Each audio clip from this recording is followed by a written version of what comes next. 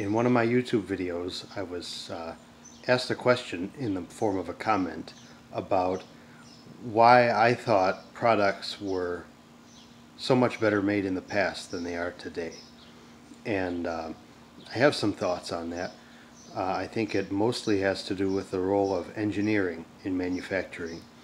In the past, and I don't know exactly when the switch occurred. Of course, it would have been gradual, but long in the past, when the machines behind me were manufactured, there was no way to make a product last only a certain amount of time. Either the product was good and it worked and it lasted, or it was a piece of shit and it fell apart and it was thrown away. Well, now everything that you see behind me is 100 years old or close to it. Of course, there were pieces of shit back then too, but they all have been discarded. They're long gone. So we only have the benefit of seeing the examples of the ones that survived. But back then they had to overbuild it because the alternative was underbuilding it. And so you see things like a 500-pound, 100-year life vacuum cleaner for a house. And it's extraordinary. It's incredible. And they charged for it. Back then, I mean, if you do the inflation calculation, those Spencer machines were, thousands of dollars in today's money. And given the alternatives we have today, people wouldn't pay that.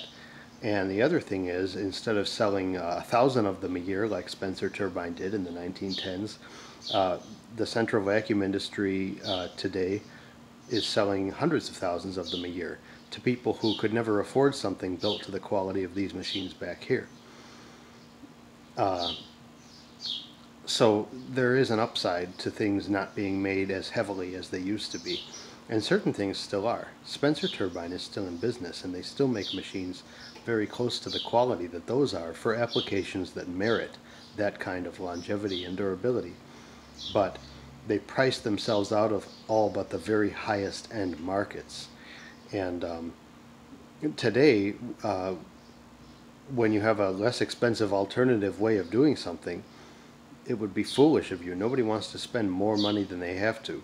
And 100-year lifespan for a product is just silly. Nobody buys something today thinking, well, this will be around in 100 years. It's hard to even think through your own lifespan, much less beyond your lifespan.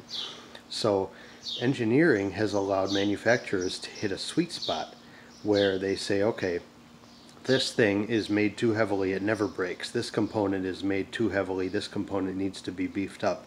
We want this whole product to last an average of however long. And most people seem to be fairly satisfied with a lifespan of 10 to 15 years out of anything. Anything in a house, a sump pump, a water heater, a dishwasher, a central vacuum. After 10 or 15 years, it's not considered new anymore. It's considered well used. And a lifespan far beyond that is just not cost justified for most people. I still appreciate things that are made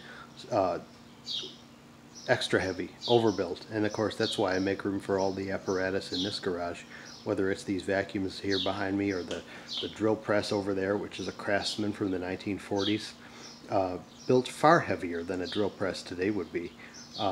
And I barely use it. I would never wear out even a modern drill press for $150, but that is such a pleasure to use. Or the air compressor, which, let's see, we'll go over and look at that. Behind the big Spencer, actually table saw's in the way. There. My air compressor is 90 years old and will run for another 90 years because it's so slow and so heavy, and the tank is a 1/4 inch thick. It'll probably never rust if you keep it drained. But it's a tremendously huge, heavy, costly piece of equipment for what it actually does, which in my case is blow up tires and blow the dust out of motors. But so it's not economical to manufacture something like that today for the use that it's getting. But fortunately, we are able to save and keep using the vintage machines made when there was no alternative. Something had to be made heavily There were no engineers that would say you can make the tank half the thickness and the thing will still last 30 years. And today, I have to sell goods that make economic sense, otherwise I couldn't make a living. But for my own personal use, I enjoy the stuff that was made before then. And those are my thoughts.